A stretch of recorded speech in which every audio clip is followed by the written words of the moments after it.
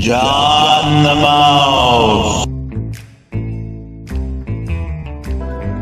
There are basically 4 steps to mining rock salt, which are extremely similar to coal mining. One of the first steps is undercutting. The Carey Salt Company and its successors have used many undercutters over the years. The undercutter is a chainsaw that cuts into the bottom of the mine face, which is the wall about to be mined. The blade cuts a gash 8 or 9 feet deep into the wall and about 6 inches high. This cut weakens the wall, making the blast more efficient and giving the salt a place to fall. A skilled miner can undercut a 50-foot wall in 25 minutes.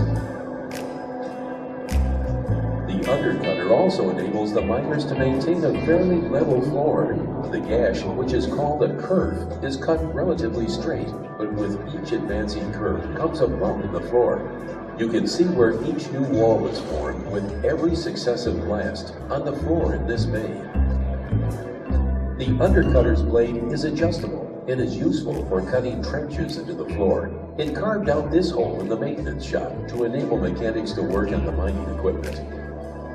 A companion task to the undercutting is the drilling.